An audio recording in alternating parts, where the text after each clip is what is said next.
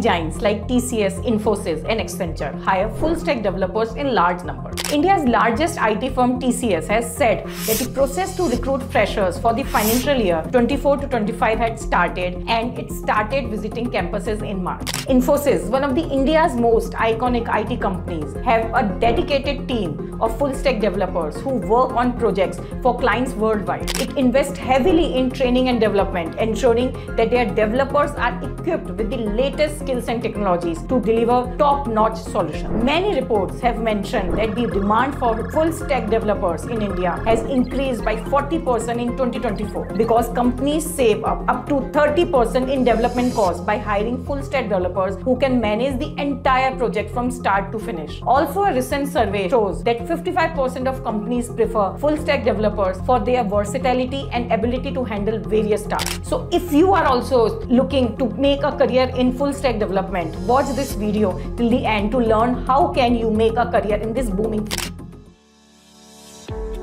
In this video, I will discuss who is a full-stack developer, what are the different responsibilities of a full-stack developer, how to upskill yourself as a full-stack developer, which full-stack development projects can help you build an impressive portfolio, which companies are hiring for full-stack developer job roles, what is the salary range from starting level to mid-level for the full-stack developer in India.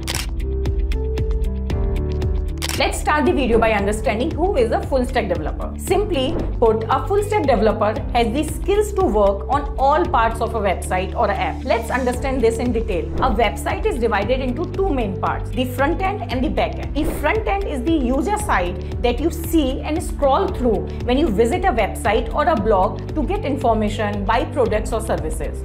It includes all the text, images and graphics that make the website look good and function smoothly. For example, जब आप Internshala की website open करते हो, you see the job listing, course details, internship listing pages in your search bar. This is all part of the front end. Then there is the back end, which you do not see. This part includes the database and the server that power the website, ensuring everything runs smoothly. For example, when you apply for a job through Internshala or sign up for a course, the information you fill is stored in the back end of the website. A full-stack developer is someone who can work on both front end and the back end of a website or an application. If you want to know more about how to start a career as a full-stack developer, then you can watch our in-depth video on full-stack developer roadmap here. The link is in the description box.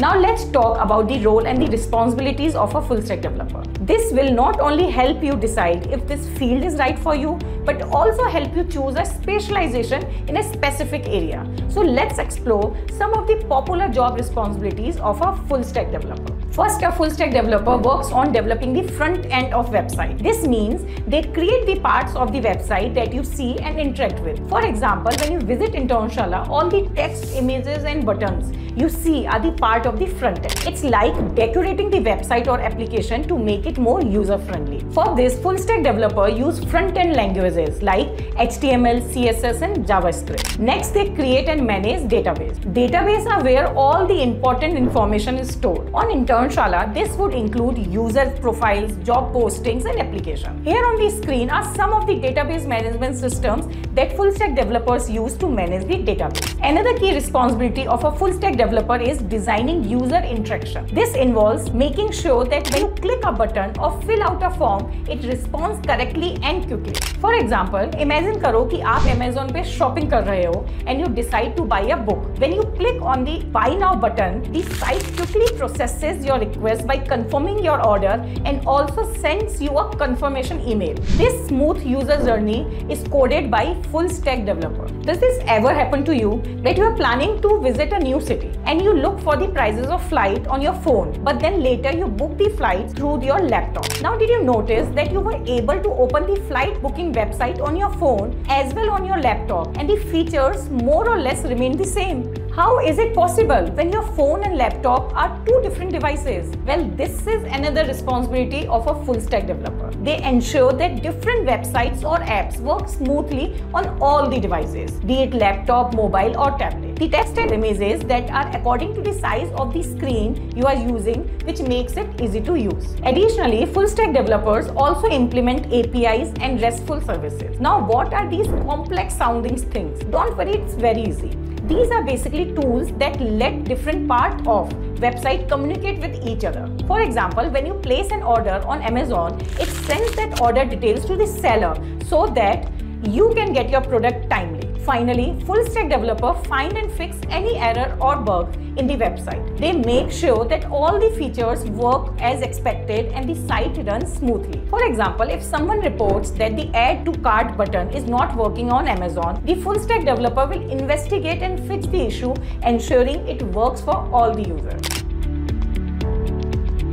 So based on these different responsibilities, you can choose an area of full stack development that really sparks your interest. Once you have chosen your area of interest, the next step is to build expertise in that specific field. But you might be thinking, how do I do that? Well, it's very simple. You can enroll to full stack development courses to learn the latest skills. And Internshala offers one of the best full stack development courses. This course covers the latest technologies and frameworks in full stack development. Plus, it provides project-based learning, which means you will learn new skills and get opportunity to apply them in real life situations. For example, do you know how to build a clone for YouTube? Well, we will teach you how to do that in this course. Best of all, this course comes with a placement guarantee that ensures that you land a job or an internship after completing the course. If you want to know more details about this course, then you can check out the link in the description box below.